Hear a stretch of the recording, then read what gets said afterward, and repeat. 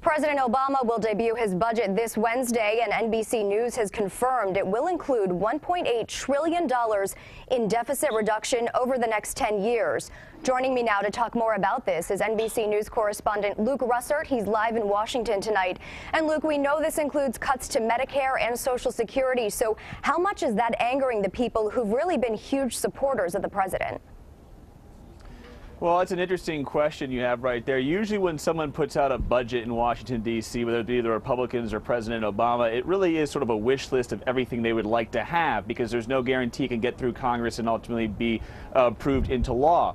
President Obama today, from leaks that we've been able to confirm here at the White House, has really started this idea of negotiating from the middle. You brought up those cuts to Medicare. There's about $400 billion there in savings. And there's also an idea of trying to have chain CPI to the Consumer Price Index of Social Security. That's very wonky, but essentially what it would mean is it would adjust the cost of living increase to Social Security on par with inflation, which would end up over time cutting back benefits. These are things that he's offered in negotiations with Republicans before. He's never put them in his budget to start out with. So the idea here from Washington, from the president, is, okay, let me start out giving this away to the Republicans and showing them that I'm trying to put forward in good faith some type of agreement to try and bridge this divide, which is divided us for so many of these months. We seem to have a fight after fight in terms of reducing the debt. So this idea to sort of negotiate from the middle is really the news out of here today. None of this will really become law overnight, but it gives us an interesting perspective to where the president is starting his negotiations ahead of what will ultimately be the fight that decides this,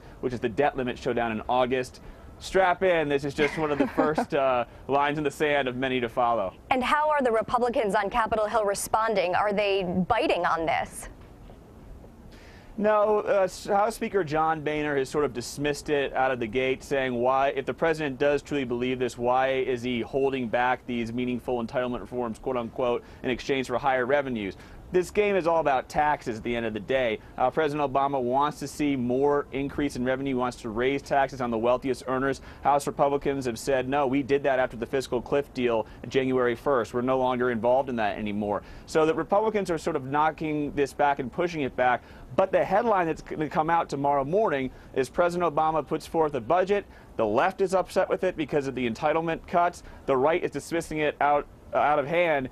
Who looks the best there? President Obama appears to be the person in the middle trying to work on a consensus budget moving forward. That's something the White House, from a press angle, likes to have.